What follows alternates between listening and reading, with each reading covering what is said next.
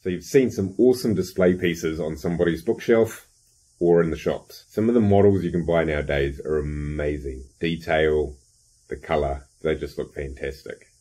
Let's delve into the world of miniatures and models today. I want to run you through the process of creating your own miniature model from an idea in your head or a picture on the computer into a 3D representation you can put onto your mantelpiece and display. It's not too hard of a process. There's a few bits and pieces involved, and I'm here to run you through the process, give you an introduction of what to expect, because that doesn't just come out of the 3D printer like that.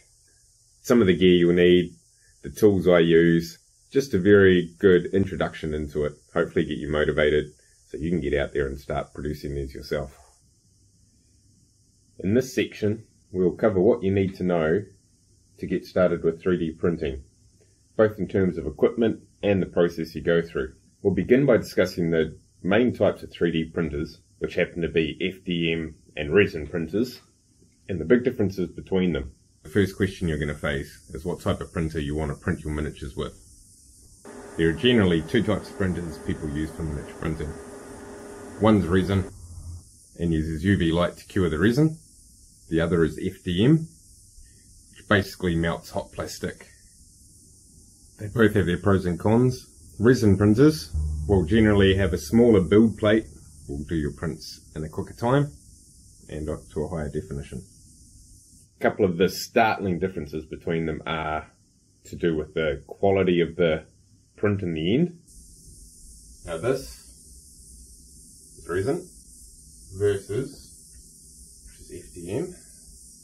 Definitely not perfect, but good for big functional pieces that you're going to use. Take a bit of a hammering, they're pretty tough.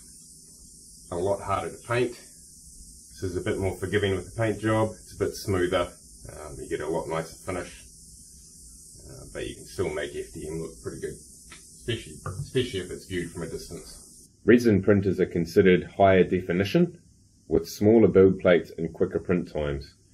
On the other hand, FDM printers are lower definition, but great for large-scale projects. Huge build plates and the ability to print even a full-size helmet for pretty cheap. FDMs are usually a little bit more complicated than the resin. The resin printers I find are basically plug and play. There's not a lot of tweaking to do with the printer itself.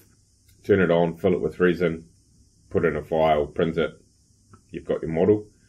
FDM printers are a bit more technical. There's a bit more in the slicing side of things. There's a lot more parameters to set. There's a lot of things that can go wrong, but also there's a lot of tweaks and improvements you can make. One thing you'll find with the FDM printers is they print a lot slower. To print on either a resin or an FDM printer, you need to take a 3D file, usually an STL file, or you can find these online. There's a number of places you can download free ones, subscription services. There's a lot of ways to find 3D files of just about anything you want to print. The main thing is getting it onto your computer first, legally. Then you use a piece of software called a slicer.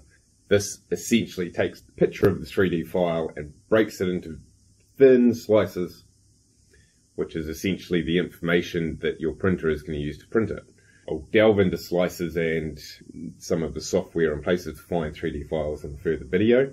Now I just want to touch on the process that you do take a 3D image, break it into a whole lot of slices, a whole lot of layers, and then that gets transferred into your particular printer's code so that it can read this 3D file and know how to produce the print. So once you have the 3D file on the USB, FDM printers quite often use the old SD cards, then it's time to take it to the printer and print it. So in this video, we just want to go over the basics of the 3D printing side of things to get you a model nice, clean and prepared to take it that next step further for display, to get some paint onto it, to make it look like a bit of a masterpiece that you can show off. I want to show you a couple of examples of the different types of prints I've been able to use with my two different types of printer. Resin printers are the way to go for very small scale stuff. If you want very small scale, very nice, detailed prints to paint up at a later stage. FDM printers, great for the large scale stuff, or like these dice towers, something that you're going to use. It'll take a little bit of a beating because they're so much cheaper to print. The material itself compared to the resin is a lot cheaper. Resin, the UV resin, can be quite pricey, but nothing in comparison to buying a full scale model. I've seen models like this scale selling for over $1,000. By the time I'm done with this, I'm looking at in my currency, maybe $100, probably less. One model that I'll give you a bit more of a closer look on, this model here. So this is a mix of FDM printing, the big swamp hut itself, which comes apart. That was printed on the FDM printer, and then these little guys, to get the definition to be able to paint them, were done on my resin printer. And they were separate models. I've just stuck them on here to make a little bit of a diorama. You'll be able to see the difference in print quality, and it makes a huge difference when you're painting it. So what you'll find with the resin printers, if you want to go with the bigger scale models, such as these, you'll be printing them in separate parts. So as you can see here, it comes off, that's a separate part. At the moment this is just blue tacked together. Pieces such as this, there's one section here, one section here, one section here. So that was printed in 3 sections using a resin printer. This was printed in 3 sections using a resin printer. One section here, this section of the candle here, and the candlestick holder itself. Whereas this, on the FDM printer, was printed in 1 piece. That's printed it all in one go, one continuous piece, inside and out. So one aspect of 3D printing, and this happens with both the FDM and the resin printers, is supports. So when this is printed, for FDM, it sometimes needs a solid base to be able to lay the melted plastic onto. So it will print an extra support up the side, so when it gets to that point of needing to place some melted plastic there, it has something to put it onto. With the resin printers, the supports are more for a part where resin has to be printed, but there's nothing below it.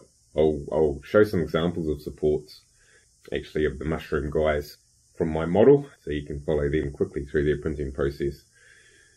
The process itself for the resin printer is, once you have your sliced file, loading it into your resin printer.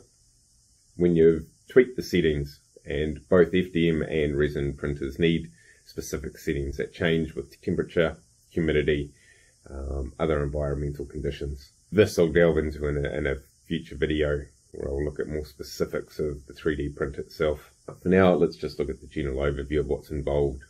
So once your sliced file is loaded into the printer, basically you set an exposure time, press print, and you wait the desired time until the print's done.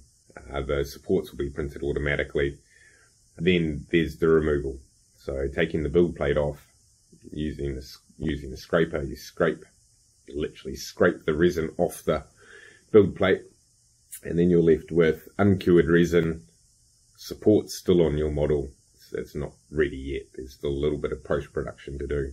We then use some isopropyl alcohol to wash the print, and this washes all the uncured resin off the outside.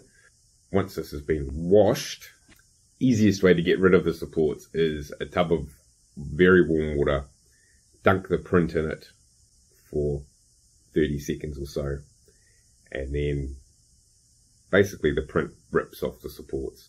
As you can see from some of these supports, it comes off pretty clean. You can see where the base is nicely sitting on these supports. Once the supports have been removed, we then let that dry. So we want the isopropyl alcohol to flash off, to evaporate off the model. Then we place it into a curing station. A lot of 3D printers will have an accessory, get the wash and cure station at the same time. It makes life a lot easier. The supports are often where we have a dry model. Now it's time to cure it. So we put it into the curing station, and curing times can vary. It can be a couple of minutes up to 4 or 5 minutes for the larger prints. Also very dependent on the resin that you're using itself. Once this is cured, you basically have a hardened model that's ready to go. You may want to do a little bit of cleanup. This is where, once it's cured, we can use a sander, a file, a knife, whatever you need to, just to tidy the last little bits of supports off the model. Then she's ready to go. FDM printers, once you have that 3D file sliced, load it into your printer, set it up and press go. It'll do a bottom layer, which is essentially the bottom layer of your model. From there, it will slowly go extrude out melted plastic. This is a much slower process, as it literally does every millimeter, inch of the model is extruded out of the nozzle, building up layer by layer very slowly until you have a finished model. Bear in mind that the whole time it's doing this, it's heating the bed. So the bed is heated with an element.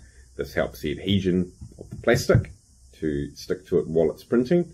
Once that is cooled and the plastic is set, it scrapes off very easily. The interesting thing with resin printer is, because it's literally just by layer, it doesn't matter if you print 1 model or 10 models, it will take the same amount of time. And what dictates your time for a resin printer is the height of the model. The higher it is, the longer it will take. It's some of the accessories you're going to need with your 3D printer.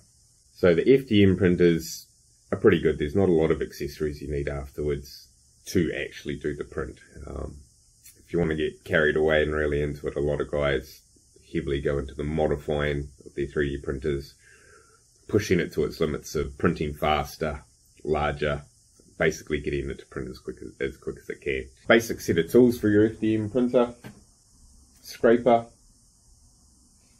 some little nipper clippers to help remove supports, some little pliers just to help get into little nooks and crannies, get around, and some filament. The world of filament is huge. There's so many different types, things that will do all sorts. Now each time you do change a filament between, say, PLA and TPU, which are the 2 different types of filament, you will definitely need to tweak that printer to the optimal settings to print for that particular filament. I've been doing most of mine in PLA, which is the basic plastic, good for display, light, pretty cheap. So once you have some filament, you've got your printer set up, there'll be quite a bit of configuration to go into, and this will be dependent on the model itself. The Chiron, which I use, very fiddly. It took me a long time to get it semi-dialed in, but it's doing some alright prints. Accessory wise, that's about it. Once it's printed, once it's finished its print and the bed is cooled, the print's good to go. Remove the supports, sand up any little tweaks, and it's good to go. Resin printer, what you're going to need. You're going to need your 3D printer.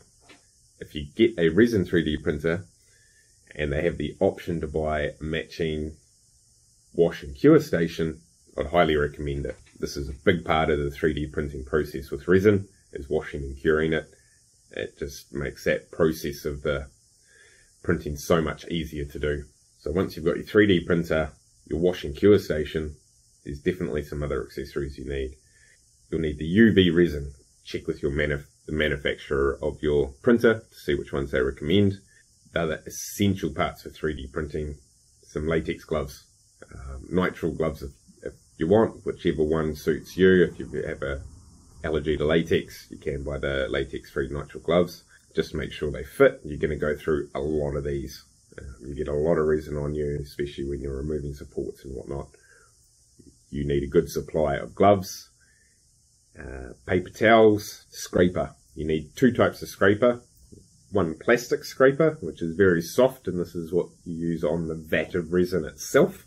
Then you need a hard scraper to scrape the build plate itself once you've completed the print. I also have a funnel and a strainer. I'll pick these up just from the paint shop. If you happen to have a fail on one of your prints, sometimes a little piece of resin can drop off into the vat. If you've noticed that you've had a fail and maybe a piece is missing or hasn't quite printed off, you need to drain that vat and filter it to make sure there's no bits of resin still inside that vat the next time you print. Blade is essential for all of these. If you think there's been a fail, make sure you drain and filter your resin before you put it back into your vat. Thanks for watching. Don't forget to like and subscribe if you want to see more. Cheers.